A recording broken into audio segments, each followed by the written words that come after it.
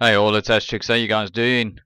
Um, I'm here to just give you an update on this new effect that the heroes have got now. Um, just to go through it with you guys.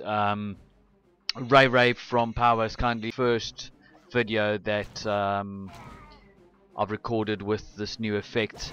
What I've done is that I've sped up the video so that it shows us what we're actually really looking for. We would just want to see what this effect does with maxed heroes, and he's obviously using the GoWi and the GoWi strategy, which is the golems, witches and wizards. Let's have a look and see how he plays it. He's used these wizards sparingly to clear up the front before he deploys the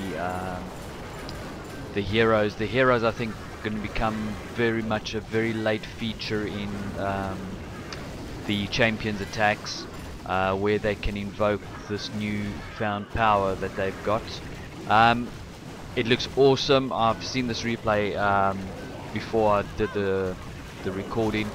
As you can see, he's deployed a rage, and he's just taking care of the two infernos by dropping some free spells, and this just gives his time for his heroes to get into the middle and get stuck in there. He initiates the Archer Queen, which also just takes 6 seconds, but he's invoked her now.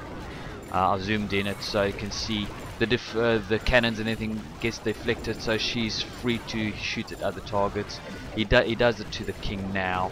You can see the deflection of the expos and everything changes, aims for the bobs, and of course gives the power to the bobkin. It's got half the power that he's normally got added as a boost, which is 50%, so he smacks things around pretty much quickly.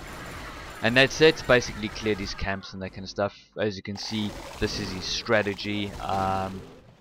When I was speaking to him, he said it was pretty awesome. So if you guys enjoyed this, I'll be bringing you further updates and replays with the new effects in future videos.